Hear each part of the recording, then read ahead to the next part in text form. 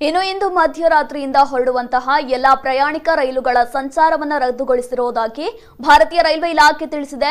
March 22ರಂದು ಪ್ರಧಾನಿಯ ಕರೆಯಂತೆ ನಡೆಯಲಿರುವಂತಹ Janata curfew ಹಿನ್ನೆಲೆಯಲ್ಲಿ ಪ್ರಯಾಣಿಕರ ಸಂಖ್ಯೆ ಗಣನೀಯವಾಗಿ ಕಡಿಮೆಯಾಗುವ ಸಾಧ್ಯತೆ ಇರೋದ್ರಿಂದ ಈ ಕ್ರಮ ಕೈಗೊಳ್ಳಲಾಗಿದೆ.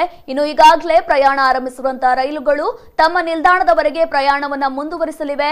ರವಿವಾರ ಬೆಳಗ್ಗೆ 4 ಗಂಟೆಯಿಂದ ರಾತ್ರಿ 10ರವರೆಗೆ ನಿಲ್ದಾಣದಿಂದ ಹೊರಡುವ ದೀರ್ಘ ಪ್ರಯಾಣದ ಎಕ್ಸ್‌ಪ್ರೆಸ್ ರೈಲು, ಇಂಟರ್ಸಿಟಿ ರೈಲುಗಳ ಸಂಚಾರವನ್ನು ರದ್ದುಗೊಳಿಸಲಾಗಿದೆ ಅಂತ ರೈಲ್ವೆ ಇಲಾಖೆ ಹೊರಡಿಸಿರುವಂತಹ ಪ್ರಕಟಣೆಯಲ್ಲಿ ತಿಳಿಸಲಾಗಿದೆ. ಅಗತ್ಯವಿರುವ ಪ್ರಯಾಣಕ್ಕೆ ಮಾತ್ರ ಅನುಕೂಲ ಒದಗಿಸುವ ನಿಟ್ಟಿನಲ್ಲಿ ಮುಂಬೈ, ಚೆನ್ನೈ, ಕೋಲ್ಕತ್ತಾ, ದಿಲ್ಲಿ ಮತ್ತು ಸಿಕಂದರಾಬಾದ್ನಲ್ಲಿ ಉಪನಗರ ರೈಲು ಸೇವೆಗಳನ್ನು ಕನಿಷ್ಠ ಮಟ್ಟಕ್ಕೆ ಇಳಿಸಲಾಗುತ್ತೆ. ರೈಲುಗಳ ರದ್ದತಿಯಿಂದ ಪ್ರಯಾಣಿಕರಿಗೆ ಅನಾನುಕೂಲ ಆಗದಂತೆ ಎಲ್ಲಾ ವ್ಯವಸ್ಥೆಯನ್ನ ಮಾಡಲಾಗುತ್ತೆ.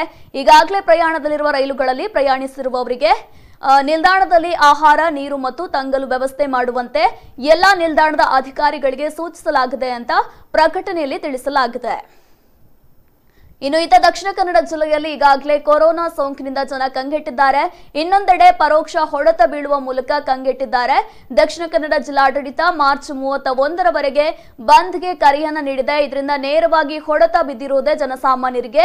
ದಕ್ಷಿಣ ಕನ್ನಡ ಜಿಲ್ಲಾಧಿಕಾರಿಗಳ ಕಚೇರಿ, ಮಂಗಳೂರು ನಗರ ಪಾಲಿಕೆ ಕಚೇರಿ, beauty parlour, salon, mall, cinema ಮಂದಿರ ಎಲ್ಲವೂ ಕೂಡ ಬಂದ್ ಆಗಿದೆ. ಜನ ಕೆಲಸವಿಲ್ಲದೆ ಮನೆಯಲ್ಲೇ ಕೂರುವಂತಾಗಿದೆ. ಇದೀಗ ಭಾನುವಾರದಂದು ಮಂಗಳೂರು ನಗರದಲ್ಲಿ ಖಾಸಗಿ ಬಸ್ ಸಂಚಾರವೂ ಕೂಡ ಸಂಪೂರ್ಣವಾಗಿ ಸ್ಥಗಿತಗೊಳ್ಳಲಿದೆ. ಪ್ರಧಾನಿ ಮೋದಿ ಜನತಾ ಕರ್ಫ್ಯೂಗೆ ಕರೆ ನೀಡಿದ ಬೆನ್ನಲ್ಲೇ ದಕ್ಷಿಣ ಕನ್ನಡ ಜಿಲ್ಲಾ ಖಾಸಗಿ ಬಸ್ ಮಾಲಕರ ಸಂಘ ಬೆಂಬಲವನ್ನು ವ್ಯಕ್ತಪಡಿಸಿದ್ದು, ಭಾನುವಾರ ಖಾಸಗಿ ಬಸ್ಗಳನ್ನು ಓಡಿಸದೇ ಇರೋದಕ್ಕೆ ನಿರ್ಧಾರವನ್ನ ಮಾಡಿದೆ. ಈ ಬಗ್ಗೆ ಸಂಘದ ಅಧ್ಯಕ್ಷ ದಿಲ್ರಾಜ್ ಆಳ್ವಾ ಪ್ರಕಟಣೆ ನೀಡಿದ್ದು, ಬಸ್ಸುಗಳು ರಸ್ತೆಗೆ ಇಳಿಯೋದಿಲ್ಲ ಅಂತ ಹೇಳಿದ್ದಾರೆ.